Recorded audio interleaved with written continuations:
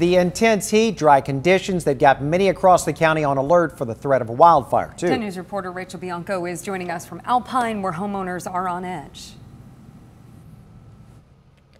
People in this neighborhood are all too familiar with wildfires. This was just one of dozens of homes destroyed in the West Fire more than a year ago. The house next door is still under construction, and while families are working to rebuild, the threat of another fire is always there.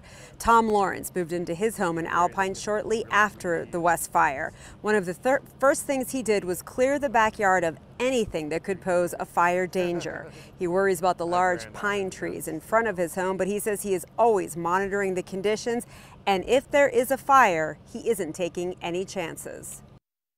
Always. But I can always just drive away. My parents live down the hill, and if I need be, I'll just go down. I'm not a stay and fight it kind of guy at all. I'll take my dogs and run. And to add more stress to an already stressful time, he told us that he and several of his neighbors recently lost their fire insurance. They had to find a new carrier after the previous company said that they were in a high fire risk area. Reporting live in Alpine, Rachel Bianco, 10 News.